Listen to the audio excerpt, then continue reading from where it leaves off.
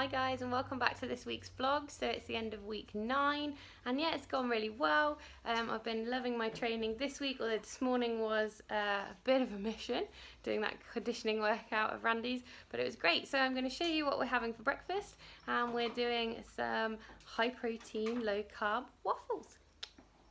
So basically, to make these, mixed oats, eggs, milk and the world's best protein powder, 1UP coconut ice cream.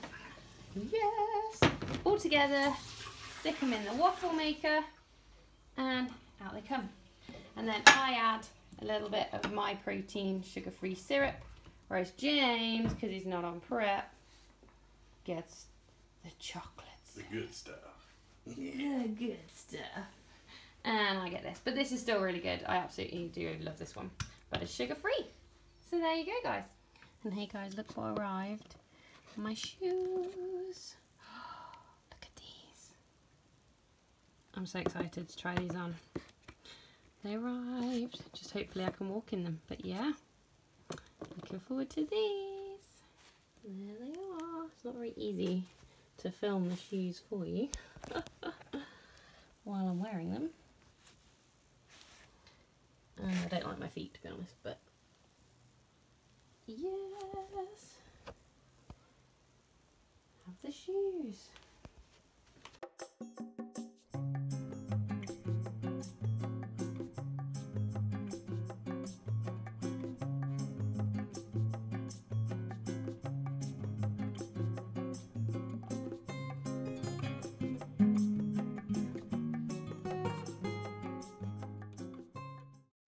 So yeah, I literally love the shoes. I can stand in them, I can walk in them. They're really actually quite comfy considering.